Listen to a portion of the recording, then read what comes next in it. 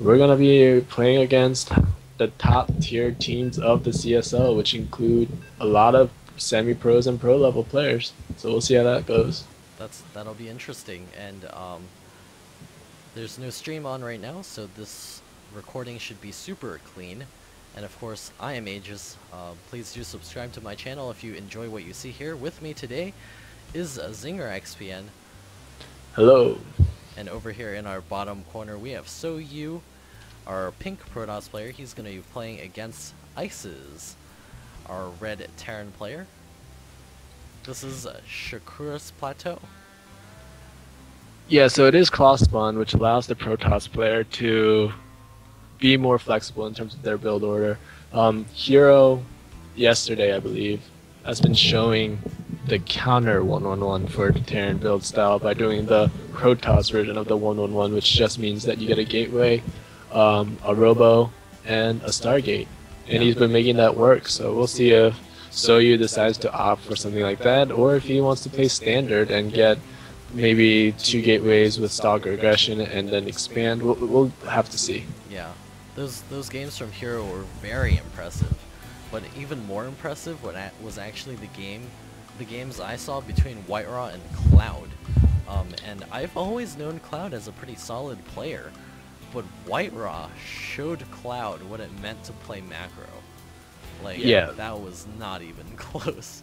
Cloud is a former Warcraft 3 player, and he's been known to show results. I think he's pretty young, but the thing about Cloud is sometimes he's playing at a near Codes level, and sometimes he's playing at what I would consider like a platinum North American server player. He's very inconsistent, and players know that. And yesterday he was playing extremely well, or during the DreamHack Invitational. Yeah, but he played well, but Whiteraw just totally smashed his face in. Like, yeah, Whiteraw was just special like, tactics. no. And like, it wasn't.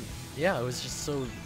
It was so cool to see. I just didn't know what Terran versus Protoss could look like that, I guess. Yeah. Both players doing pretty normal things right now, except for this tech lab. Yeah, I think that Mike is, or Isis is going for a Reaper expand build, just because he's not throwing down that second barracks for the 2 SCV Marauder concussive shell push. Oh, there's yeah, concussive shell. Where is he gonna put his second barracks? He may be doing it now. Not sure. I think he's trying to get rid of this probe first, but there's no way to do it without a Marine. And yeah. SoU does see the tech lab researching, so he knows what's coming. Yeah, I don't know if ISIS is gonna commit to this, just because the tech has already been revealed.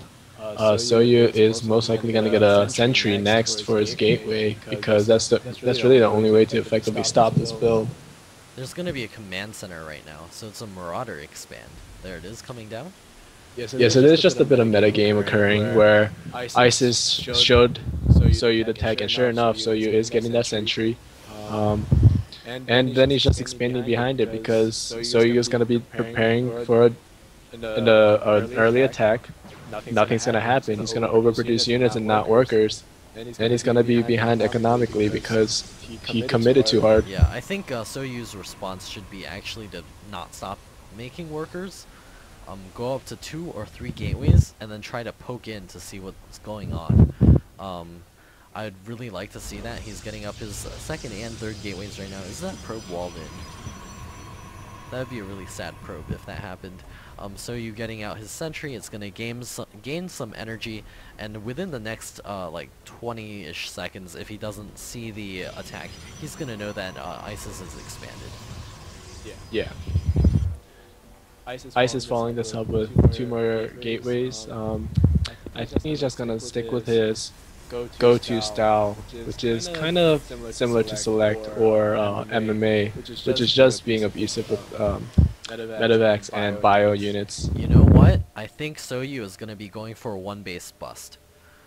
He's getting Immortals out right now. He's not gone for that Observer. He's got his 3 gateways up, and an Immortal bust can be extremely good if ISIS does not have greater than 3 bunkers. So this could be highly effective. Yeah. I don't know. So I've never really seen him apply aggression I've seen this first. from him before, so I think this is Okay. it. He's getting a second immortal. He's gonna push when he has 3, and just warp in. He has his proxy pylon out somewhere. He's gonna get it soon.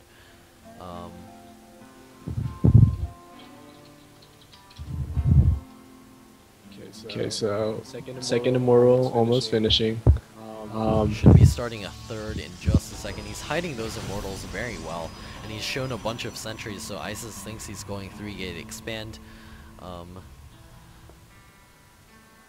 And he has a warp prism, so this is actually new. He's going to be dropping immortals. Isis getting up a missile turret right now.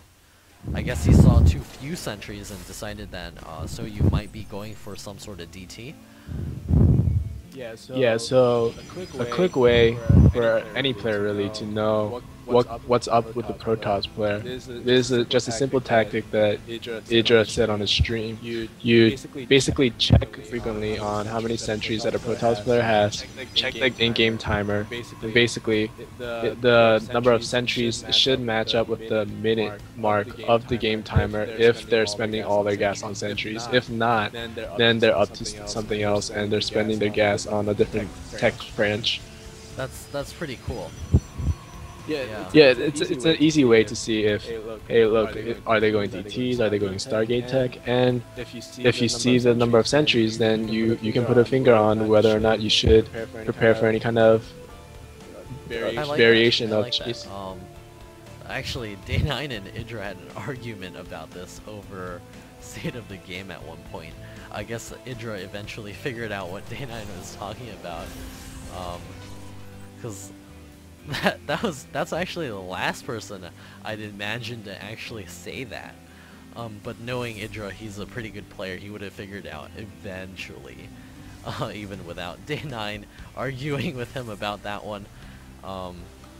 It was one of the state of the games. I actually don't remember what number, so I can't point you to whichever one it is. Yeah, I do think that I know what state of the game you're talking about. I obviously can't put a finger on the exact number, but yeah, Idra tends to complain, but then he goes on to win major tournaments. So I wouldn't. He complains, but when people like argue with him, he takes it to heart. So that's one good thing about Idra.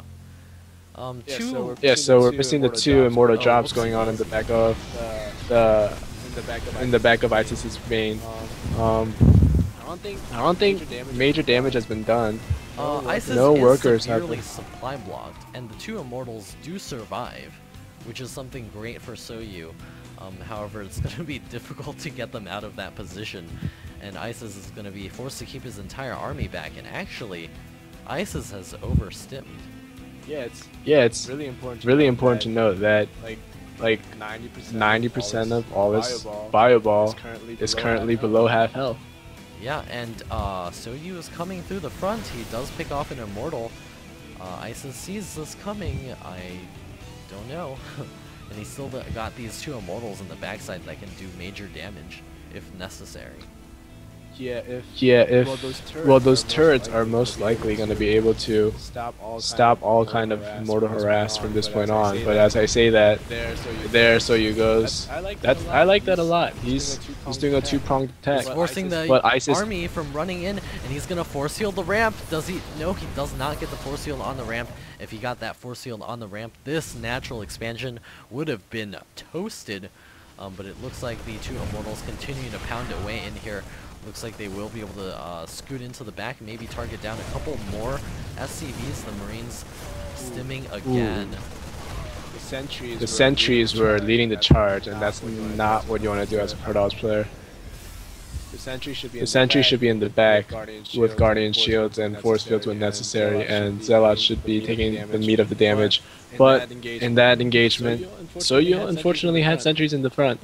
Yeah, and now Isis has medevacs, and that means the Terran army